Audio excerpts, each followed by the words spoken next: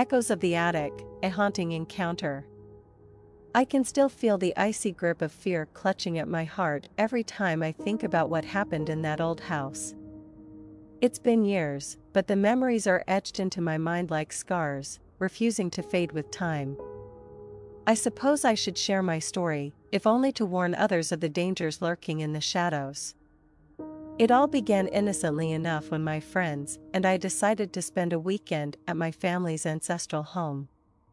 The house, a sprawling Victorian mansion nestled deep in the countryside, had been in my family for generations. Despite its grandeur, it had fallen into disrepair over the years, with most of its rooms left unoccupied and its once beautiful gardens now overrun with weeds.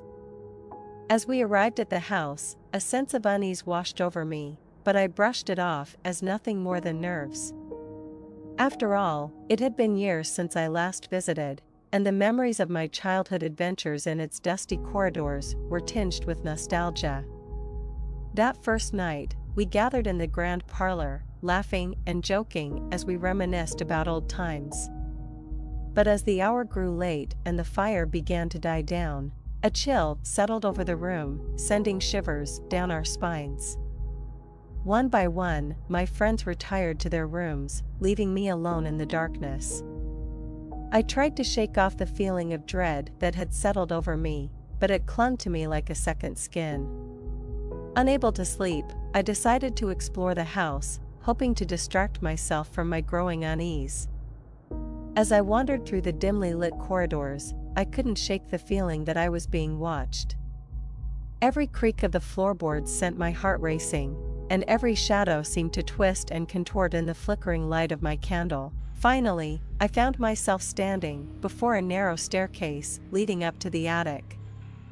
The air grew colder with each step I climbed, and a sense of foreboding washed over me like a tidal wave.